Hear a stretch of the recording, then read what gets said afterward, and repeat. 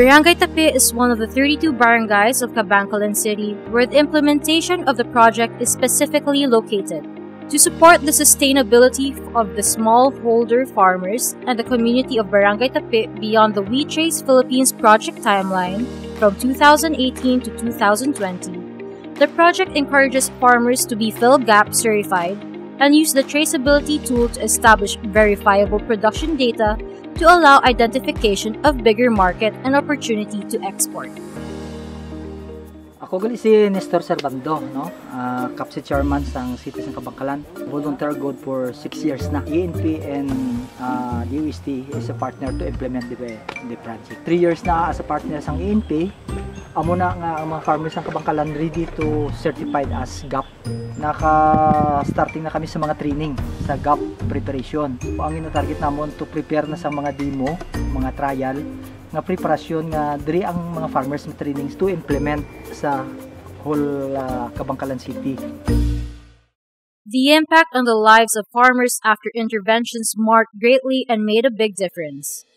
After the interventions of the Community Empowerment through Science and Technology project under the component of We Trace Philippines program, it made smallholder farmers to be more productive when it comes to their crop productions.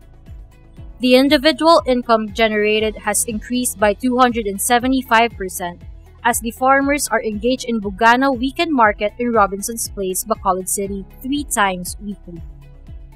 The cost of production expenses has lessened by almost 80% after the farmers have been trained in good agricultural practices. The impact of water filtration system in the community provided 100% ease and accessibility. The Starbucks installed in Barangay Tapi National High School is 100% functional as the teachers include the system to their science and TLE courses or subjects provided to the students.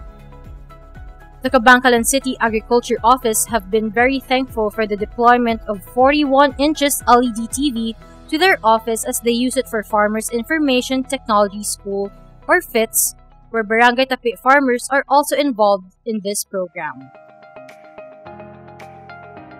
Ako gali si Noong Carlos Dikitar, nagapuyo sa Barangay Tapi, Kabankalan City, Negros Occidental. Isa ako ka-membro sa We Trace Philippines. So nagapasalamat din ako sa DOST CEST, subong man sa ENP nga sa gihapon sa idalon sa We Trace Philippines na ini nakalabot man din sa Kabankalan kag bilang mangunguma. Nagapasalamat din ako sa indako hindi lamang sa ENP kundi sa kahisasan nga ini ginahatag sa amon sa Ginoo nga dugang ayuda tungod man sa pagpangayo namon kag sa bulig sini. Gani ginapasalamatan ko man ang mga tawo nga involved sini nga sa gihapon magabulig din sa amon mga kinahanglanan. So madamo gyud salamat kag gabay pa nga ang Dios magpakamayo sa ating tanan.